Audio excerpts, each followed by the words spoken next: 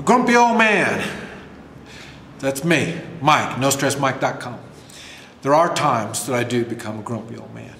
And one of the other things that make me really grumpy is masks. I really hate masks.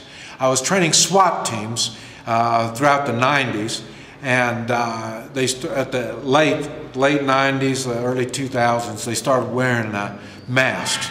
And when they started wearing a mask, they started getting more aggressive. The SWAT team people, already they take you down, very difficult. They cuff you and all that stuff. They'd make it a point to stomp me and do stuff after I'm down and it's all over with.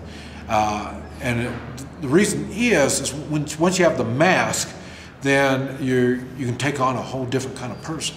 And this is why criminals use masks. And so I really lose respect on people that use a mask.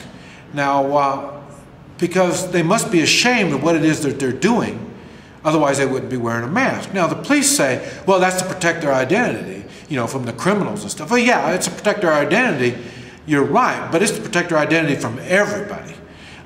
In Mexico, the police use masks, and they're running all over. It looks like a bunch of criminals running around. Matter of fact, I can't tell the difference between them. Like I say, even the criminals and the bandits, they all have uniforms. They all wear uniforms. I can't tell them apart.